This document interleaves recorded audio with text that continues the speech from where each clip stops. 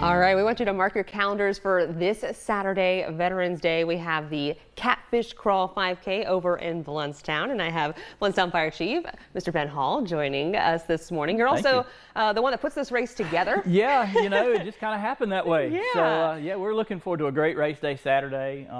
Lots of goodies. Got a, thanks to one of our wonderful sponsors, Florida Health. Yeah. Microfiber finisher towels with our this year's logo on it.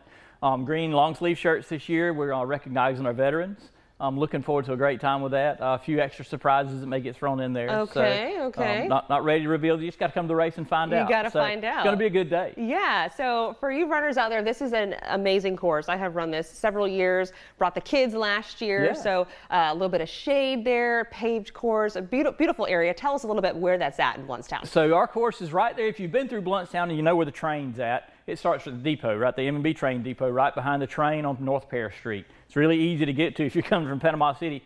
Go to the third traffic light now. It used to be the second traffic light, and we got a new one. Ooh. So yeah, big time. So go to the third traffic light and hang a left. Yeah. You'll be right there at the race course. There'll be signs up. Just look for the fish. As you see our fish, you look for Harvey the fish. You'll see it out there, and it'll take you right to where it's going to be.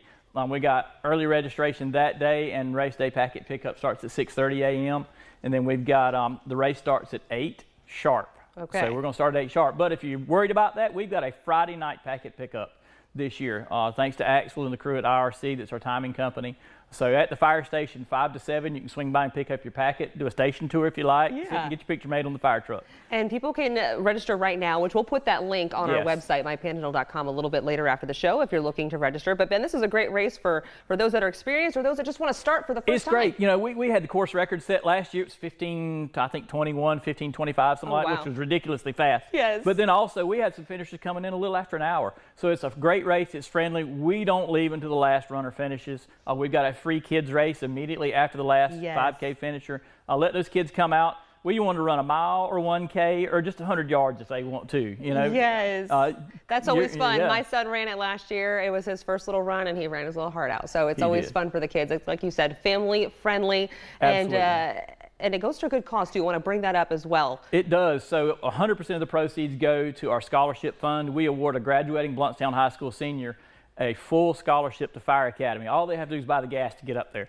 and everything else is taken care of. That's valued at around $2,000, $2,500. So it's a good scholarship, and every penny that goes toward race day registration or any registration in our race goes towards that scholarship fund. Alrighty, sounds good. Well, looking forward to seeing you on Saturday, and hopefully some of you as well. Chris?